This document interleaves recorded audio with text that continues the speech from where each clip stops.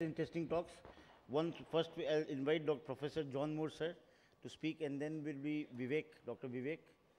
So he'll be speaking on tumors and 10 minutes talks, last two talks, and then I'll like everybody to join us for the gala evening, which is having light music plus a good night out without alcohol.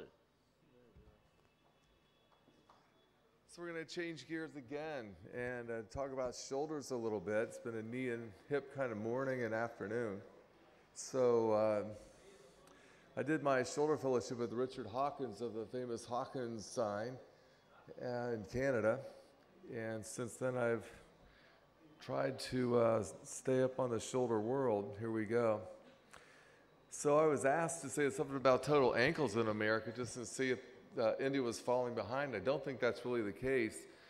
There's about 900,000 total knees, 900,000 total hips done in the country, and shoulders are less, and elbows and ankles are less than that even. But the success rate's way less for ankles than it is for knees. So when it comes right down to ankles, this is 6 countries, and their registries indicated that there was a big interest in doing total ankles up until about 2010, and the results weren't so good. They haven't gotten any better. It's been kind of flat since then.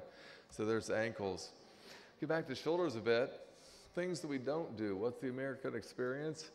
The idea about heating up capsule to stabilize shoulders for multidirectional instability and the like, that's gone away completely. We found that even though you're cooking the capsule and making it shrink like bacon, it kills the cells and ultimately makes it looser, not tighter. And that also heats the fluid and cooks the cartilage and kills the cartilage, which is the reason we see a whole bunch of total shoulders come to be, is because somebody stuck an Orotec or a heat wand inside the shoulder, asked to not do that anymore. Same thing with indwelling pain catheters. The anesthetics that we put in the joints are toxic to cartilage, as taught us by Constant Shu of Stanford, so we don't do indwelling catheters anymore. Likewise, trends in case volume, hemiarthroplasties are going down. It's kind of analogous to doing a hemiarthroplasty or a bipolar in a hip. It's a good thing to do when an old person get in and out quickly and it's nice, but they don't last very long, and the studies clearly show that they last less than 10 years, and the glenoid wears away, and it's a bad thing, so we rarely do those. Same thing with cuff tear arthroplasty sort of components, which is this. So the head's riding up because of a massive cuff defect, and you're acetabularizing the acromion. And so this prosthesis then surfaces the superior aspect of the head, so it's not rubbing bone on bone against the acromion. That's not done so much anymore because the results aren't great. There's other better things now. Anatomic total shoulders case volume is about the same, but reverses are really taking off.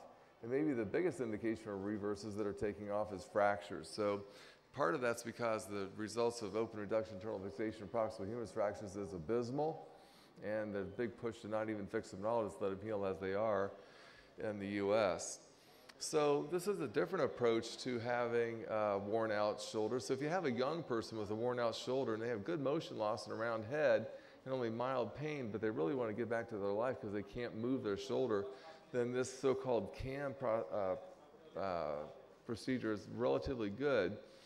Excise the osteophytes so there's no bony block to motion, do capsular soft tissue releases so they can move again, decompressions if necessary, sometimes the axillary nerve is scarred in, and then biceps tenodesis just to get rid of all the other reasons that it could hurt. Now, just so we can talk about the rest of the talk, remember our shoulder osteology. The glenoid's retroverted about 3 degrees. The humerus is retroverted about 20 or 30 degrees, as opposed to the femur, of course, which is antiverted. The humerus is retroverted. So with anatomic TSA, this is a busy slide. Lots of different things to think about on an anatomic, taking them one at a time. So this current gold standard for a total shoulder is a cemented, pegged, all polyethylene glenoid. But still, that has a glenoid loosening rate of 32%. About a third of all the total shoulder complications are relative to loosening of the all poly glenoid. Of course, the poly cement technique is horrible relative to knees, where there's an absolutely good technique and a bad technique. With shoulders, the cement technique is not nearly as good. So we decided to try metal back porous ingrowth totals, and Exactech was one of the early ones, and it was a 3 times failure rate. Everything went wrong that could go wrong. The plastic dissociated from the metal backing, the poly wore, the screws broke, and it was a disaster. recently, Lima's come out with another iteration, and we're trying that again. Rotator cuff wearing out occurs when we overstuff the humerus and we put the head too high, and the rotator cuff is draped over the humeral head, and that's a surefire way to make your anatomic shoulder fail. As far as what do we do about the humeral head replacement, we can now put on a cap, we can put on a ball, and we can attach it with a short or a long stem. The short stems are winning, just like short hip stems are winning too, same on concept. Inlay and non-lay humerus means that when we first started doing anatomic total shoulder, the component was such it was flat on top of the humerus and the ball went off of that. But when they failed, which they sometimes do because the rotator cuff goes away in old people, then we tried to put on a reverse, which requires a concave humeral articulation. Then it was overstuffing the joint because we needed to have it not flush but inlaid. So now the new anatomics have a concave humeral component as well to tolerate easy conversion of anatomic to reverses. The nice little trick is when you find a glenoid that's loose, which is a common thing when it's been cemented, it's actually pretty easy to take those out with a scope, and amazingly many of those do well just by taking that out, leaving it be. If they're not very high demand and they're older, sometimes that's the final procedure that needs to be done. The glenoid also does better if you inlay the base plate or the poly rather than onlay. So rather than putting it on the face of that golf tee, you actually inlay it so there's a rim of cartilage and bone around it, and so thereby you don't get the rocking horse sort of mechanism where you teeter-totter the glenoid out. Plus, that particular component has a flat back, so it's not rounded, it's not going to flip out on you anyhow. When it comes to reverses in glenoid treatment, we used to try to put the glenoid low so we could not have to have scapular notching. We found that that's not necessary anymore because if we put it really low, we overtension the deltoid, get acromial stress fractures, bad thing. So now we put it central, and then we still do the 10-degree inferior tilt of the glenoid component so as to diminish that scapular notching. When a shoulder does wear out, it always wears out into retroversion, nearly always.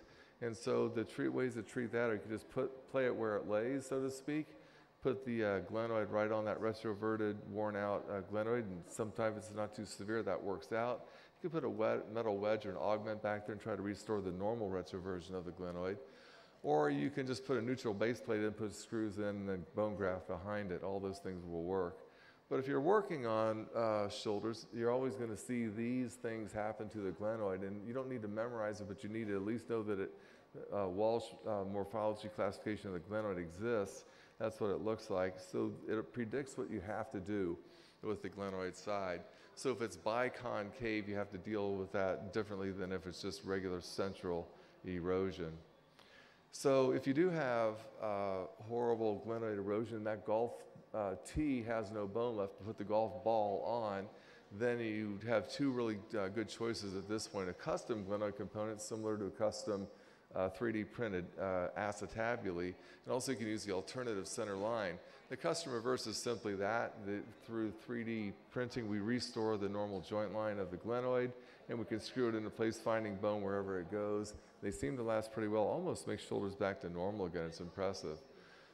The alternative center line is a little bit different, where you just take this horrible looking x-ray top left, hardly any glenoid left, and you simply find where the depths of that glenoid vault are, and you put your center peg or screw into that the deepest part of the bone, find whatever bone you have, and let it sit right there. It's certainly not pointing in the right direction, but it's seemingly, because it's a universal joint, functions adequately. When it comes to reverse, scapular notching is an issue, and lateral offset is the cure. This is what I'm talking about with scapular notching. Top left is a Grammont type reverse, where there is a horizontal proximal humerus and there's a 180-degree ball. And so it's cured by lateralizing the ball, making it more than 180-degree arc, making the humerus more vertical. So there's not so much material bumping into the bottom of the glenoid and scapula like in the top right photo. When it comes to the scapularis, it's not a big deal whether you just repair it or let it fly. When you're lateralizing it like that, oftentimes the subscap doesn't reach anymore, so it's okay to let it fly. Not much difference. As far as instability prevention, reverses do dislocate, and just like a hip, you want to make the head big to minimize or maximize the jump distance. You can make the polyethylene liner deep and more constrained. When it comes to external rotation weakness, many people with the reverse have active abduction, which is okay, but they can't externally rotate, so they can't get their hands to their mouth.